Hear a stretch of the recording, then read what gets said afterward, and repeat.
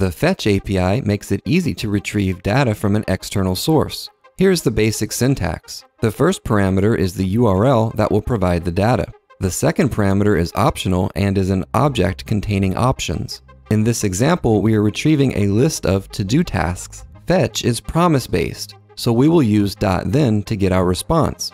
The response contains our headers and data. In order to consume the data, we will need to convert it into JSON. So we return response.json. Once that is returned, it will move into the next .then, and now we can do something with the JSON data. This example will return 200 to-do tasks. In this next example, we are only asking for the to-do task with the ID of 1. In our console, we will see the ID, title, completion status, and user ID. By default, without any options, Fetch uses the get method. We can also use other methods with Fetch. That's where the options come in. In this example, we're going to create a new to-do task. After our URL, we will include our options object. The first option will be the method, and we will use post. Next, we'll include the data that we want to send in the body.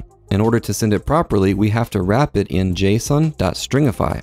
And lastly, we include our headers option with our content type set to application JSON. After that, we have our first .then that receives the response and processes the JSON. Then our second .then can do something with the response data. In this instance, we receive the data that we sent along with an ID that the server added.